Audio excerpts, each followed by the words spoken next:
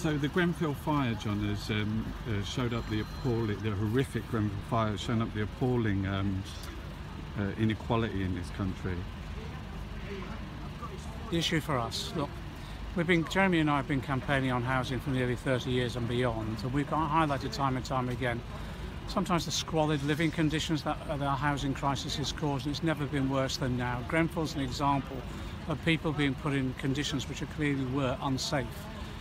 Way back in 2004, I raised on behalf of the Fire Brigades Union the need for sprinklers in accommodation like the tower blocks themselves, and since then, time and time again, Jeremy raised it again in recent years. Time and time again, governments have ignored us. Why have they ignored us? Because they're refusing to invest in social housing in this country. When Labour gets elected, we're going to build 1 million new homes. 500,000 of those are going to be council homes. That's what we need.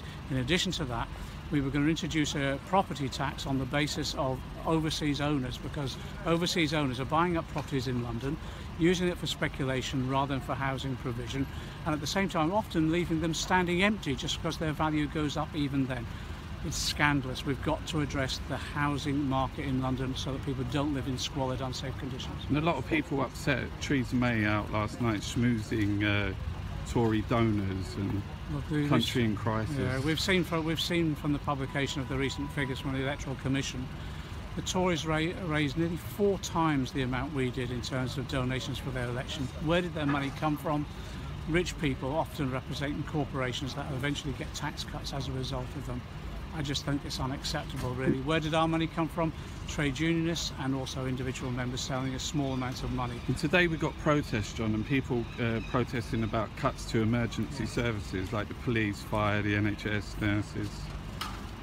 People have the right to protest, and we've got the People's Assembly demonstration on Saturday week, 1st of July, and I'm hoping large numbers of people turn out there and get our message across, ending austerity.